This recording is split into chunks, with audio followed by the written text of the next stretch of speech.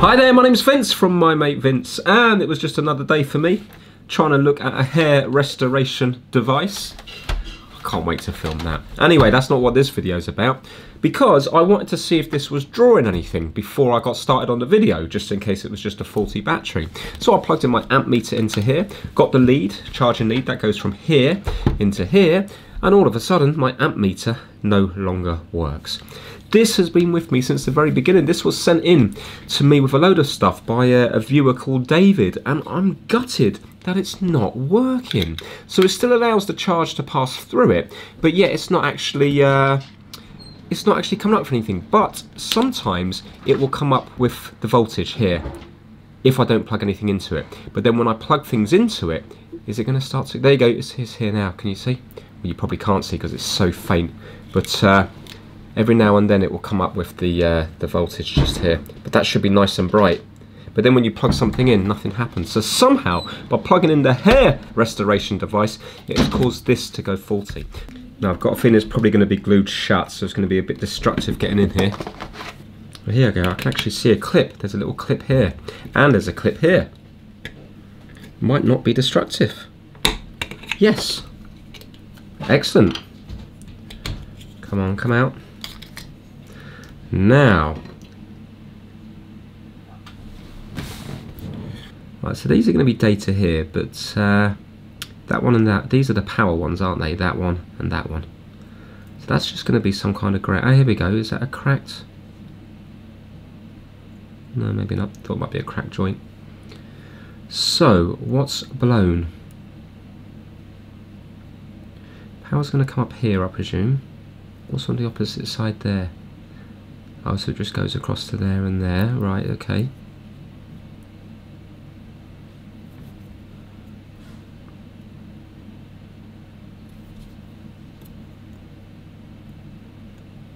Just checking for loose legs. So the helmet must have caused some sort of surge. Unless it is just coincidence. It is possible. Unlikely though.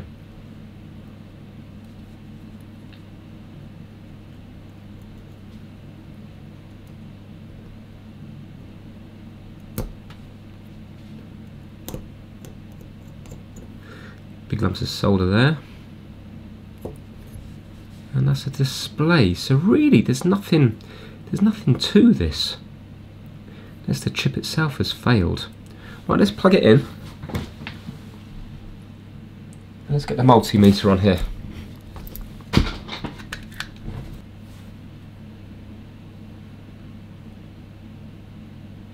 Five volts there.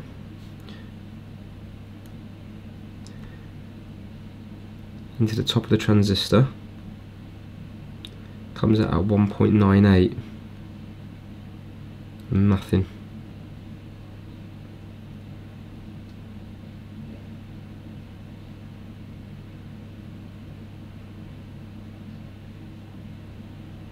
.98. I wonder, has the transistor blown?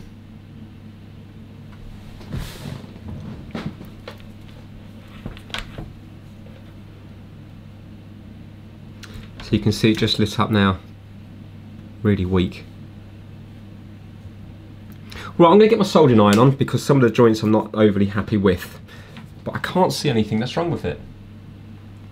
I'm just wondering if that transistor's not allowing the 5 volts through, whether it's just, you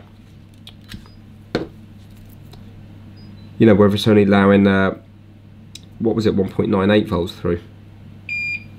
Let me just reflow a few things.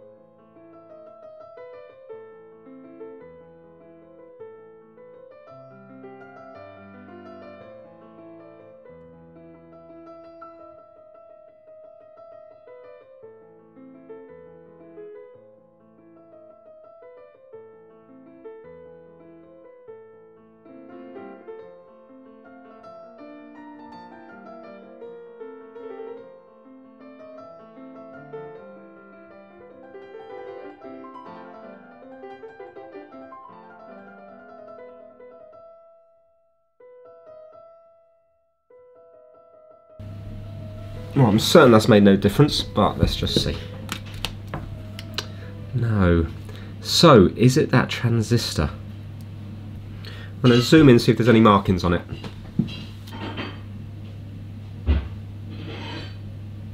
Right, so there it is, 65Z5 or 6525, I think it's a Z.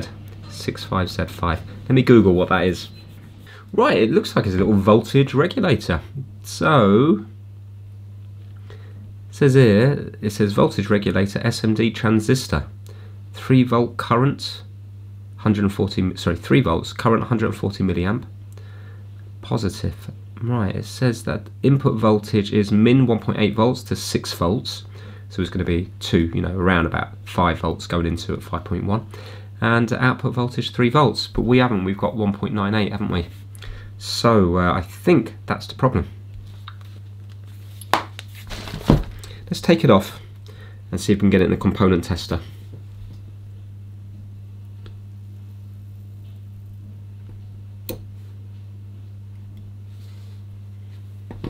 So let's zoom in a minute. I wonder if I was to inject 3 volts onto this, would it come alive? From the bench power supply. So is this a ground? This one here. Let's have a look.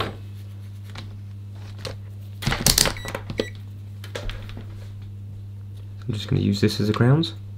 Well, actually, this will be a ground here. They're all ground, aren't they? Yeah. Right, so now, is that ground? Yes, it is. So we've got input, output, ground here. So let's get 3 volts onto here, ground onto here, and let's see whether the meter comes alive.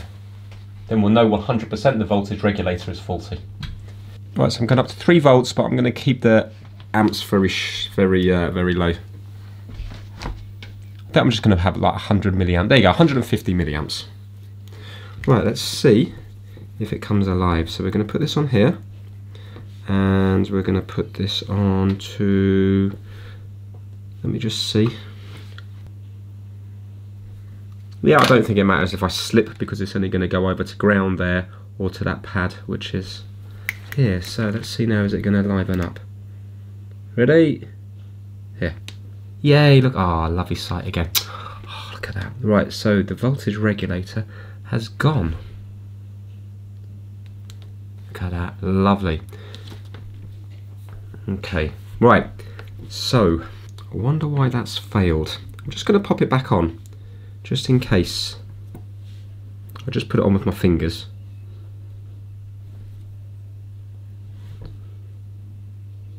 I'll just put pressure on it down, just in case it's desoldering, it's made it come back to life. No. I can, oh, ow, wow, whoa, whoa, hot, hot, hot. Right, okay, well, there we go. A hot component. So yeah, that's failed. So I need to see if I've got one of them. Thing is, I don't think I'm going to have one of them. It's going to be a 3.3 volt output. I wonder whether that's going to make a difference. I don't think I'm going to have a 3 volt one. Leave it with me, I'll see what I've got. If not, maybe I'll have to buy that particular one off eBay. Right, I found these. Yes, they are through hole, but I might have to do something with them. How much room have I got in here? Yeah, there's loads and loads of room. Loads of room for a transistor in there. Right, sorry, I know it's not a transistor, but I mean size-wise. Okay, so this one here is it's a 3-terminal positive regulator employing internal current limiting and thermal shutdown. Basically, I think, but it's only 100 milliamps output current. I think the other one was 250, wasn't it? Not ideal. It is a positive voltage regulator. So the output current is output voltages of 3.35. So this one's the 3. This is the 3.3 one.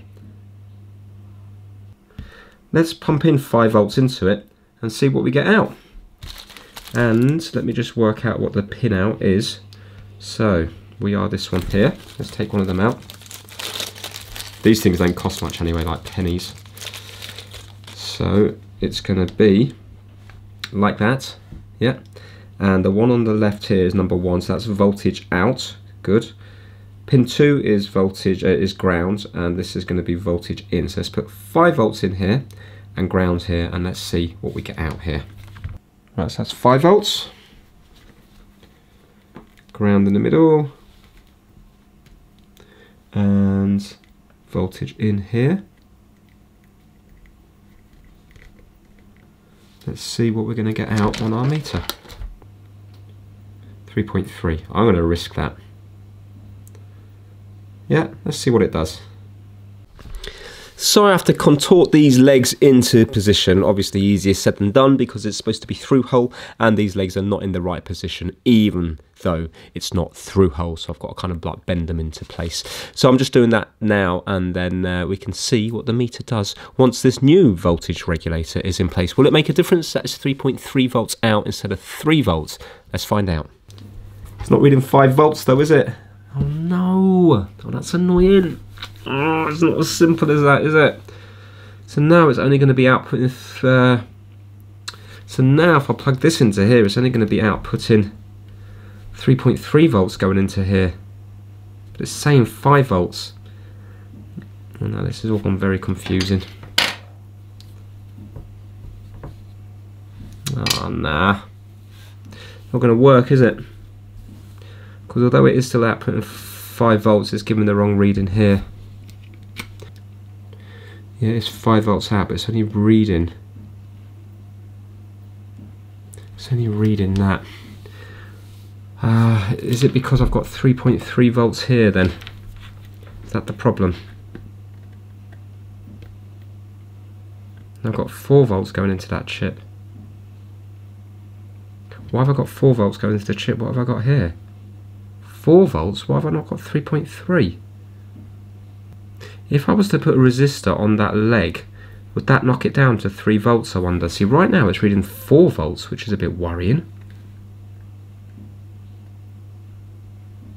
So I've got to get rid of a whole volt, haven't I?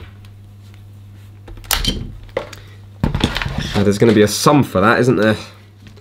Or I could just try to see if I could buy the correct one, couldn't I? Let me see if I can buy them. Right, I can buy them, but they're coming all the way from China, like 100 of them or 50 of them or something for a few pounds. Yeah, so you know, it probably is worth doing that.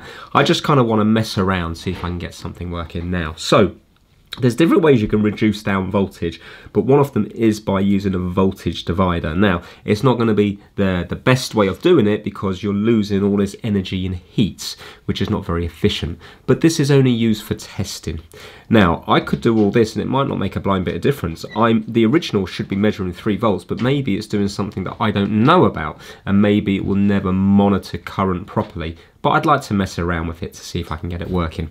So basically, for a voltage divider to work, you have your voltage in here, and then it's got to go through 2 resistors, one of them going to ground, and then in between the resistors, so if you can imagine you have one resistor, then a jumper wire between that with another resistor. The jumper wire is where you're going to take your voltage out. So I know it's going to look a mess, but if I can put on the output, which is 4 volts, isn't it, on this one? If I can put, do you know what? Is it 4 volts when it's out of the circuit? Let me just see if that is the case. It's 4.3, it's gone higher. My word. Okay. Well, I suppose it's going to vary with the input voltage, isn't it? Because the input voltage might never be that steady. Anyway, look, okay, let's change that now. So if we had 4.3 on that one, if we have the jumper wire in the middle of it, that's going to be the voltage output, the new voltage output. So for example, I've got here that we've got 4.3 volts going in, and I'm just going through this to see which resistors I have in this pack here. I know these are again through hole things, so it's going to take up a lot of room, but still, let's just mess around. So that's going to output 3.2 volts. Let's see what happens if I jump down on the resistance of the first one. So let's go down to 68 ohms, and now let's see what that will do. No, so now we've gone up to 4.3. So let's jump this one up to 100 ohms. Now we're at 3.13. So what happens if we change this one to 220?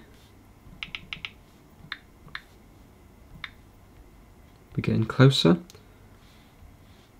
2.95, so we're close there now, aren't we? 2.95. So what I'm doing here is just playing around with the different voltage in, because we're not always going to have 4.3 volts, and trying to get a best fit option between the two resistors. So yeah, I've found two that I'm happy with, so let's solder them in and let's see what happens to the new output voltage. Now we have to join these two together and then have a jumper wire from here down to here, or I can just kind of wrap these two together, which is the same thing, isn't it?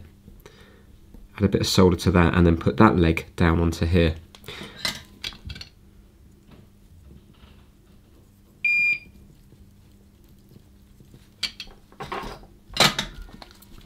In fact, we should be able to measure that now, shouldn't we, and see what kind of voltage we have on it, to see if it's closer to 3 volts. Should we do that? So that's on a website called allaboutcircuits.com, and it's called a voltage divider calculator. Quite nice, isn't it? Do you think it's going to work? So we want to see something close to 3 volts.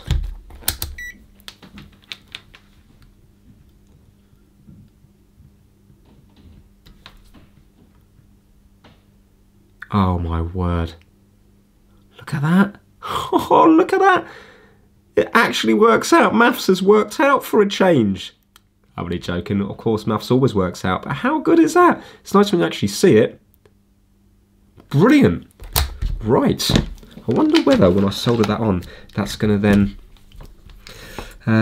you know, actually do what it needs to do or not.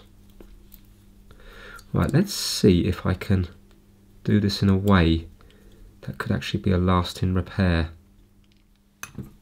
Okay, so I've managed to cram it all down, but I haven't added glue or anything yet. It's everything is very close to each other, but I think I've gotten away with it.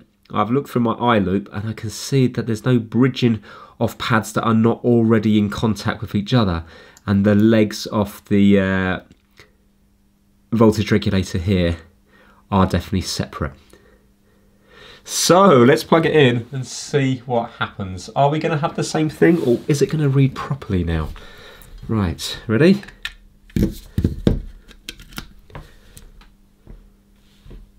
Oh no, oh that's annoying. It's reading 6 volts now. What? What's that about?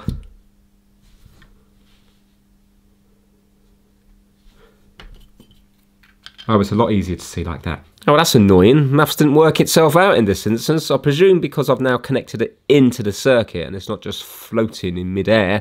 It's picking up different resistances from the circuit, and it's throwing a wobbly from the readings that I want it to give. So yeah, I'm going to have to mess around with the resistors again to try to get it closer to 5 volts, because we know that this is having 5 volts because it's USB. We can measure that with 5 volts. So we just need to get it close to 5 volts, and hopefully then it will be working. It's just that I'm not sure how we're going to get there apart from trial and error.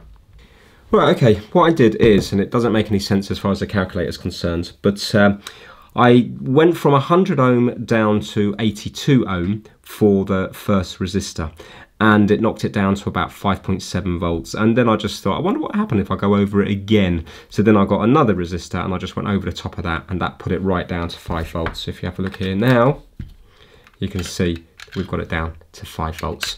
I'm going to get some glue now and just throw it in this area here to kind of keep it in its place, because everything's so close to shorting. And I think I'm just going to order up the correct little chip from eBay. So I'm just using some of the hot glue and I'm just going to melt it down inside here.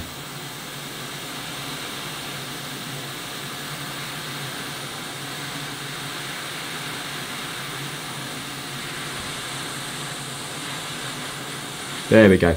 None of that will short anywhere.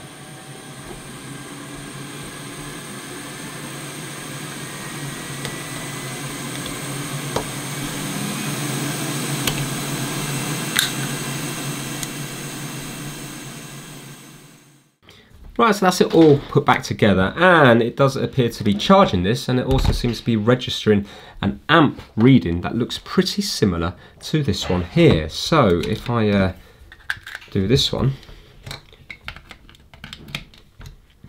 you will see that we have 5 volts, 5.09 and 0.25 amps, but it does vary around the place. So you've gone down to 0.10 of an amp now. I think this just varies up and down.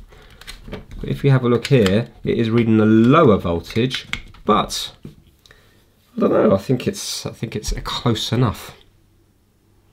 So yeah, I'm happy with that, and it's a nice bright display. Problem is, because obviously I've just rammed a load of resistors in here, I don't really know. I don't think it can be relied on for a piece of test equipment, because I'm trying to use this to fix something else. So we don't really want to put another variable in where it's not working properly. So what I've done is I've bought a load of them from here. You can see that these are the correct ones, 65Z5, and look how much I paid for it. It's so cheap. £1.59 plus £2 postage for 50 of them. I could have bought 100 of them for about 50p more, which is just like, you know, like another penny each one. The thing is though, I know it sounds madness, but I'd rather have the 50p than another 50 of them, because I'm never going to get through 50 of these in my lifetime. I would say that there should be a market for someone in the UK, and I presume other countries as well, to be buying up stuff like this and then breaking them down into pairs, fives, and then selling them for like 50 times the price. I would have happily paid £5 for 5 of these, happily, if it meant I could have delivery, apologies, I'm still getting over flu, over the next, you know, like day or two, rather than having to wait a few weeks for them to come through from China, if they're going to come through from China. But still, for that low price there, it's worth the risk anyway. So yeah, that is it. I actually quite enjoyed that one there. Not only did we find what the fault was, we then kind of got it working.